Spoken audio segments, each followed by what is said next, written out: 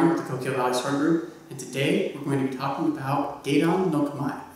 Gedan is literally lower level, and it is the low attitude of fencing in Hyoho's strategy. Now, Gedan is it is a particularly useful kamae, in my opinion, and I think in the opinion of Hyoho in general. Of our 12 longsword kata, half of them begin with shidachi working from Gedan no kamae. It has a lot of utility for a position that seems at first maybe a little underwhelming. We've talked about before how in Hyoho we have this sort of internal concept that a low beats high, right? And to sort of build on that a bit, with Gedan, it is particularly useful when either your opponents have maybe not so much skill, or when they're trying to overcome you by the virtue of their physical strength alone. Gedan is really good at kind of suckering these guys in and working them over. It is also, a position that is pretty strong when you're working against more than one opponent. It takes a little bit of getting used to, though. Most of us, when we're faced with danger and hardship, right, we really want to get that sword out there between us and them. Use our point kind of like a shield to drive the enemy back and keep their distance. In Hyoho, this is almost exactly the opposite of what we're trying to do. We want, when there are more than one person working against us, we want to very rapidly enter their space or cause them to enter our space. And Gedan has several things going for it that really assist in both of those ventures. So we'll go ahead and take a look at how to get into position. Adopting the lower attitude of Gedan no kamae. So we start off from Gedan. I'll do it once from the front and then from the side. So right foot slightly forward to the left foot, tail is tucked, shoulders relaxed, head lifts up, tip is at throat level. What we want to do as we begin to move into the lower attitude is to press forward with our tip, as though we are pushing the sword into their throat and down through their sternum, down through their belly, and we pause right at the hara. Right, the hara is basically right at the belt buckle level, sort of just below your belt buckle. Okay? From here, the rear hand disengages, the hands come to either side of your hip and relax. The sword tip, the kisaki, is in line with the front of your knee. Your hands match the shape between your thumb and wrist with the nook in your hip. Your hands should match in shape. Some instructors will have you palm your hip, but I think that this is kind of contrary to the overall strategy of this kamae, so we don't do that. Okay? Nice and easy, nice and relaxed. From the side, again, we push forward, down, through. We're slowly eviscerating them, right? We stop at the hara, right? And our hands break. Spread to the side and relax. Tip level with the knees, hands on the hips, tail is tucked, head lifts. Okay? Pretty simple, pretty easy. Some points of interest here, right? You want to make sure that as you come down, right, it's nice and even. And your rearward position. What we're trying to do here is completely conceal the form of your body and the form and length of your sword. Again, when it sits in front of your knee, it's going to be at that 45-degree position that breaks down their measuring ability. As a general rule, you'll angle your mune as if to their eyes. So it's not straight up and down, it's also not sideways, but just ever so slightly angled, right? We don't want it to tip out, we don't want it to tip in, we want it right in front of the knee so that while my boken stands out quite vividly against the black of my pants, a sword won't necessarily so much. It depends on the direction of the light source. But in a lot of cases, especially when the light's behind you, the reflective quality of the sword picks up the colors of the area around it, and it really makes it difficult to see clearly. You know it's there, but your subconscious has a hard time processing any useful information about that. Same thing is true with the space between our arms and body, right? If my elbows are out like this and I walk, you have a much easier time of beginning to measure this whole space. Any movement I make to the side also becomes really, really apparent. Whereas when I start to shift with that contrast closed off, it makes it harder to see. Now, this is, in the beginning, this can seem like real kind of small stuff, especially when you're training, at kind of beginner level speeds, where the other person, regardless of their body position, seems to be very obviously there. You don't really have a lot of trouble, figuring out that they're moving forward to you, especially in kata, which is all pre-planned out anyway, so you kind of know the movie before you watch it. Where you really start to see the virtue of these subtle alterations in body composition is outside kata. When you start really speeding things up, then you're really relying on those back of the mind processes, and all this work that we do to break it down really comes into play. You'll find yourself, especially when you first start off, getting hit by the senior students real quick, real often. Not because necessarily they're going faster than you, but because your ability to judge not only how far they are from you, but where they are in relative space to you is retarded by their body position. So, have a little faith, go with it, and then watch it in your kumitachi, your sparring work, your free play work, right? Or even your more free-form drills. Now, yeah, those are the main things. Cut through, right? Don't just drop it, like cut, press, relax, release, settle. Easy as pie.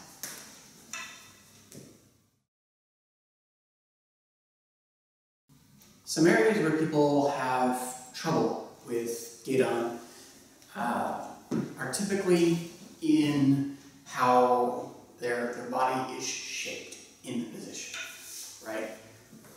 Oftentimes, what they'll do is they just drop their sword kind of straight down in this kind of releasing motion. And it's not that this is bad necessarily, but more that it is just, it doesn't apply the rest of our strategy, the way we work with sending and pressure into the work, And so even though it's not a huge detriment to do it that way, it's not really, it doesn't fit cohesively with the rest of the work. So we try and keep everything working in that same kind of schema or paradigm, right? Also, a lot of times, what people will do, even if they press down and through right, whoop, they'll come out like this, right? Especially in the beginning, and they'll have this huge space in the side, really gives a lot of contrast, really lets people see what they're doing easily. Another problem is sort of architecturally. You see, to have this arm wung out to the side like this, my wrist has to be in this fairly off position, and I end up supporting the weight of the sword with my hand alone. Whereas in the Gedan itself, especially when you're in good position, right, the sword is resting against your forearm, and you're literally holding it with almost no force at all. This makes this a particularly useful position, this and the kamae positions, for when you end up using a sword that has a lot of heft to it, right? We tend to think about high positions as being easier for heavier swords, but you know, if your sword is a little, chunky, right? We'll usually use one of the low positions, kamae or Gedan.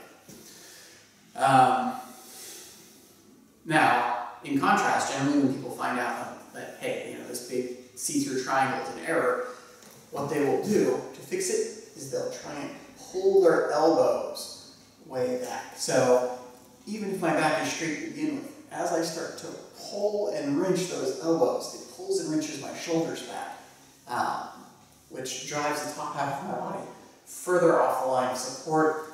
It begins to transfer my weight closer to my heels. If I'm not attentive to it, I'll be all the way on my heels, and both of them are bad, right?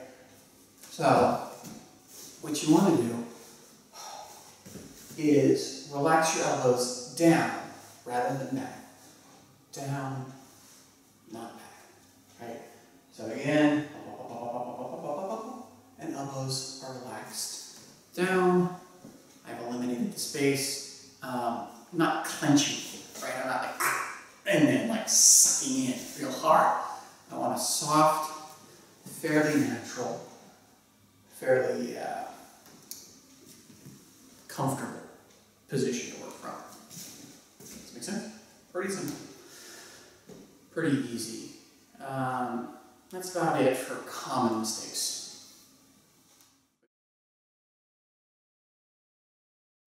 The strategy of Gedan no kamae. Musashi advises us that when our spirit lessens, we can lower into Gedan.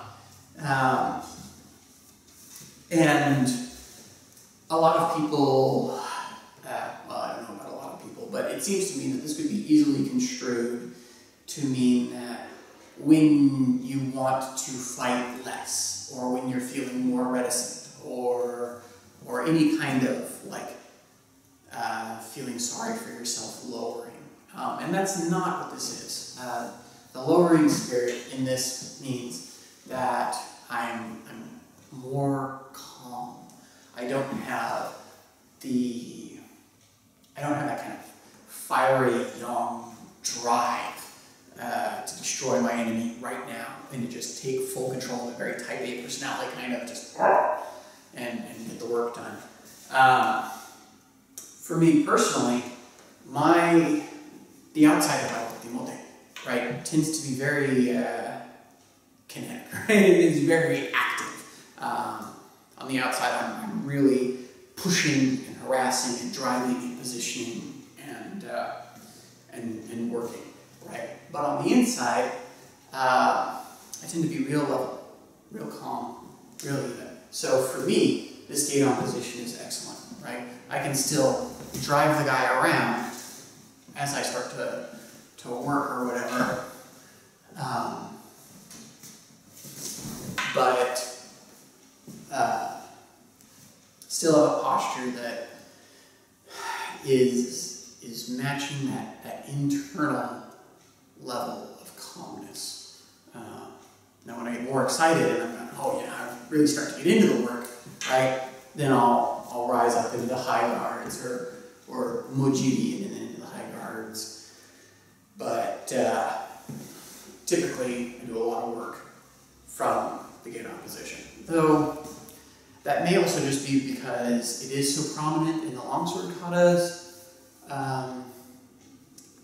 So take it with a grain of salt. Experiment with it and try and find your ease. Now, in the beginning, we talked about how the Gedan position is useful for when you're fighting more than one opponent, right? And the reason for that is, one, I'm not warding them off, right?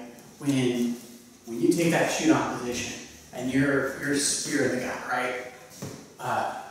Or when you're in hustle drill, right? You're in the high guard position and you're in there. You are in a position where he knows that you are getting ready to whack him, or that he knows that he has to work past this sort of spear of your sword. People tend to take back a little bit, right? And they start figuring out how they can work in without getting hit.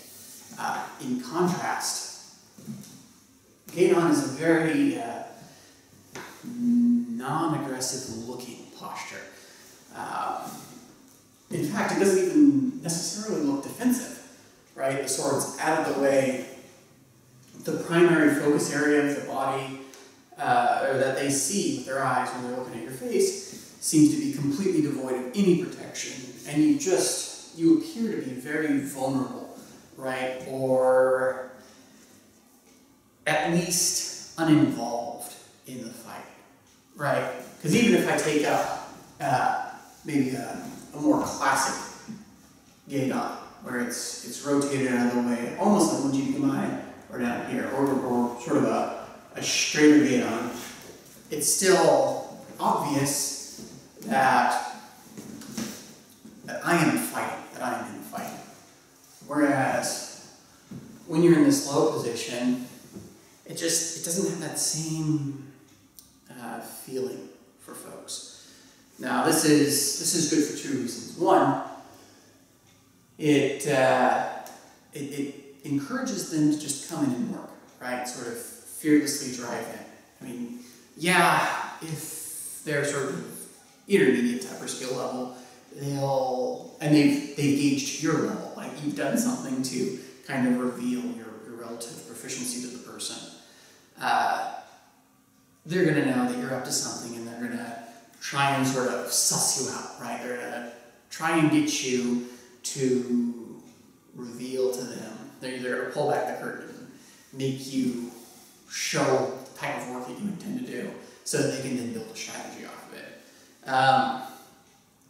As an aside, if in the off chance you get caught in something like that, switch your strategy right away. Completely abandon what you were doing, do something different. You can usually do something once, right? And sometimes you can get away with it a second time, but a third time people wise up. They don't want to be hit.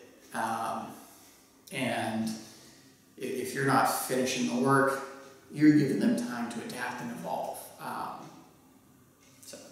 Anyway, so the other way in which this method is a benefit to you in terms of getting close to the other person is that a lot of times, if my sword is up, ready to cut the person, I will cut them the moment they are in the furthest range, right? So if I'm trying to cut at the board, right, I'll and then cut it the moment I think that the tippiest tip of my mochi is in range, just whack, right? Now this isn't real great. We have this idea of the Chinese monkey, right? And the Chinese monkey is a monkey whose arms are short, right? And that is that if we want to fence the dude, right, we are not trying to reach him by the virtue of the length of our arms, right? We don't reach with our arms, we reach with our legs, right? We drive in close to the body and then cut in a method that is good and strong. This helps to sort of alleviate the possibility that they can just use their tight sabaki to get out of the way. And you'll see this more in the kata, so I'm not going to spend a lot of time talking about it now. But the point is, when you're in the high guard, it is instinctual to sort of reach and cut. When you're in the middle guard, you're keeping them away, they're keeping you away. And so it makes it hard. Like, you can't just drop to the middle guard or the low guard and hop on in, because you've already set up that kind of the parameters of the relationship of the fight that you're in. But if you start off in Gedan, now there's nothing that wards him from entering my space or me from entering his, right? So, and this is true even if he's in a kamae like shootout, though typically you'll use this against people who are in high guards, because again, low beats high. And Gedan, even though it's a defensive position, there are whole schools where Gedan is their focus, and they'll work you over just as well if you're not, sort of respectful of their position and the space that they control. So, by being in the low guard, I don't set myself in a disadvantage by wanting to attack him too soon or too far, right? I also don't drive him away, sort of psychologically. That doesn't mean that I can't attack easily.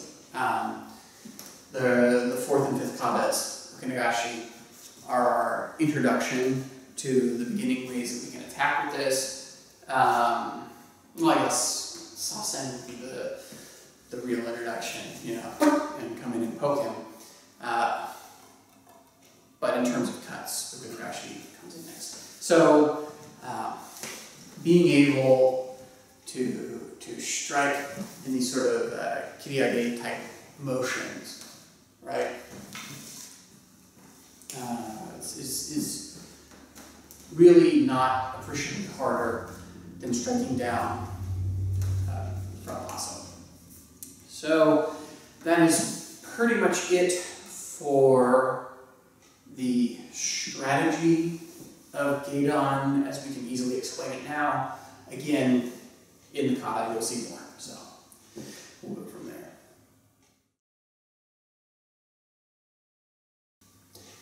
Gedan no kamae with two swords. So, Gedan no kamae with two swords is pretty simple, pretty easy. Again, we start from that shoot-on position and we drop down in that same cutting motion, pressing, cutting, driving, slipping back. Now the difference is, well, it's not really a difference, but the way we do it with the short sword, the tip is still going to be in front of your knee. Now, what this means is, as you can see from the side, our swords are dramatically different angles. But when viewed from the front, they seem to be almost the same length.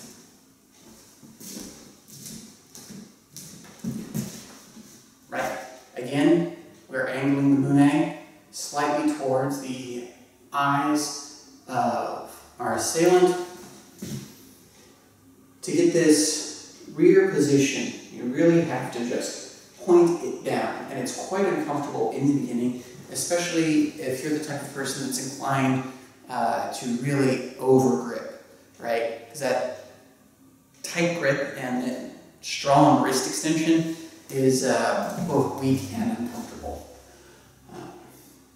So the trick, if there is one, my ska is a little bit longer, so I can still do the rest, right? But even if you're working with a short ska, shoto, let's say, maybe you're using a tonto, maybe you just have a really short ska, right? You can do the same thing, just resting it against the triangle bone in your palm. And again, hold it with next to no muscular effort. You're just sort of mechanically balancing it. Right? Boop. Boop. Easy spot. Okay.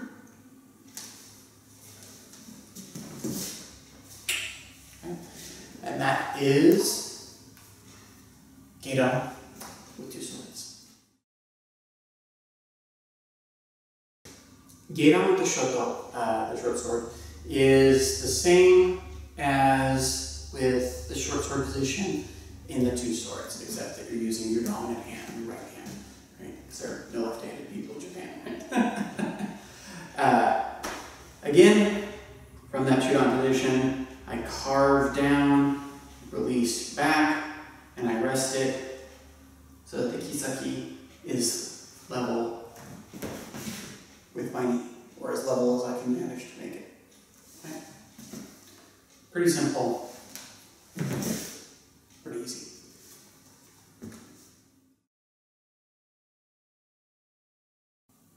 I figured we'd take this opportunity to talk about kamae and how it relates to other schools of fencing, not just Japanese schools, but European.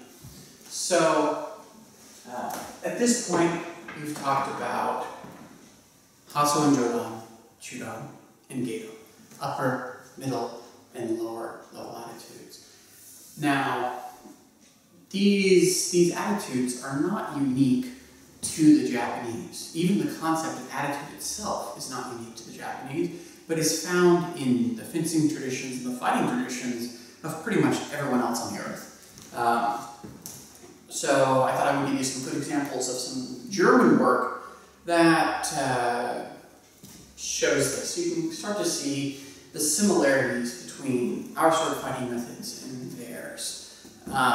This is not to say that the methods are identical, but rather that we're all using very similar tool technology to accomplish the same task, which is taking apart another person efficiently without having them do the same to us. So, in the German tradition, they also have guards, primarily 4 guards. The first, which is Von Tag. Oh my gosh, that looks real familiar, isn't it? Now, Von Tag means at the roof, and it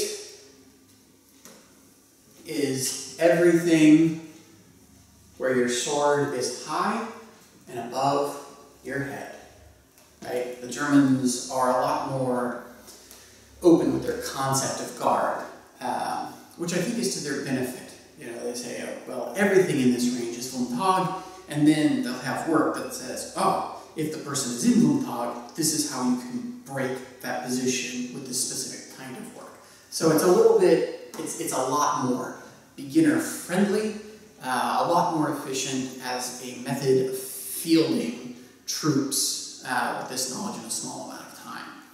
So, from Von Tag, we can, let's say, drop down to Albert. Ooh, just like Gedan, right? And again, Albert can be anything where the sword is below the hip line. In any kind of orientation, it does not matter so much. Now, the Italians and sort of the later German work begin to add in positions that are sort of specifically arranged to accomplish specific tasks or to work with specific strategies, but in the early German work, that's not so much a thing.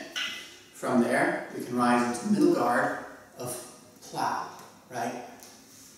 Albert means the fool, plow is literally the plow, like the plow blade, driving into your opponent, which is basically exactly how they use it.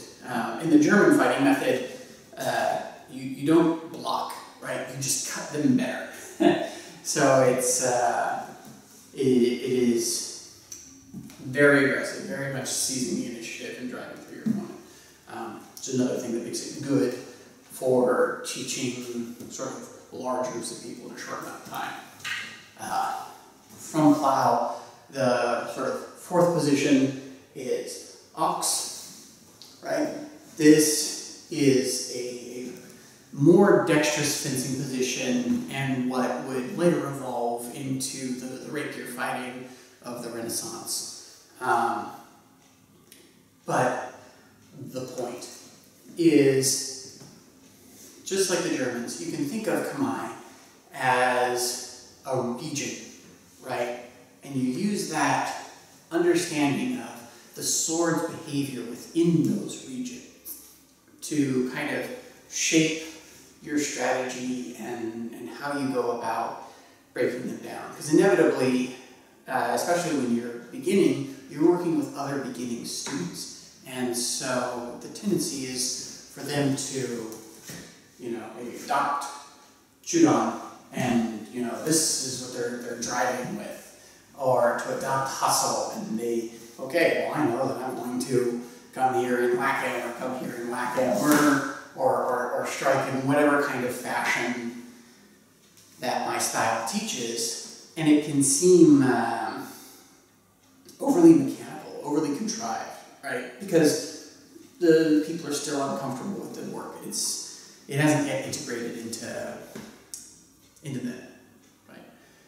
So thinking about the sword positions as both where the sword is in relative space to their body, but also in the kind of mental and psychological attitudes that sort of go hand in hand with it, can really help you to break the work apart, right? To break them down. And this is, again, something that is not limited just to fencing, right? Say you're in a self-defense situation, guy posts up high, what's he in, right?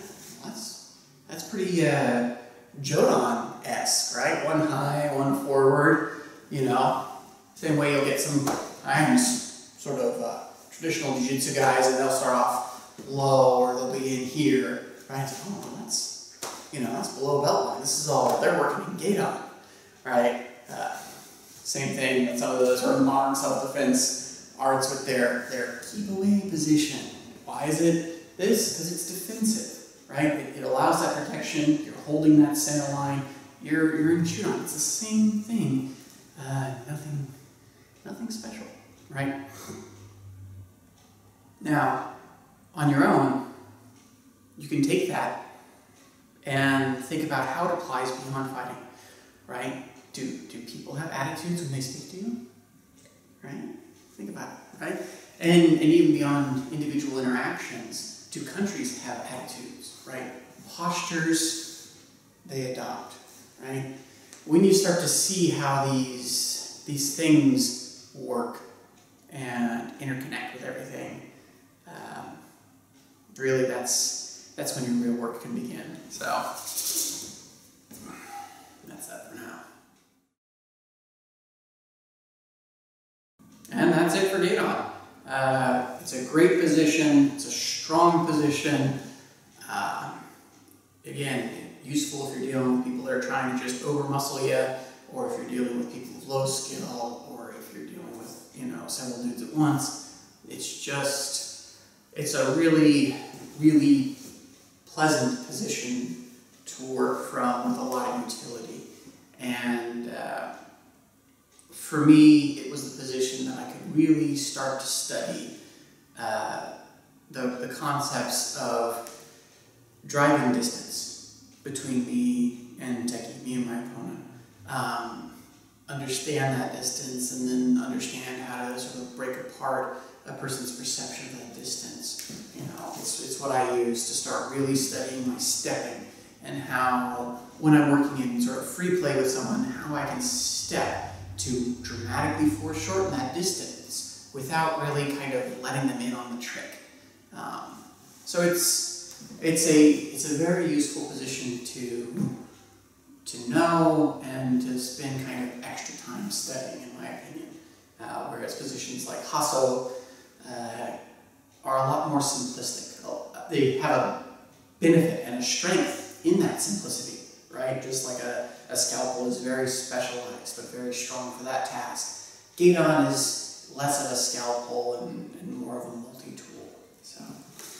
But as always, the best way to really start to understand this is to just go pick up a sword, and go train.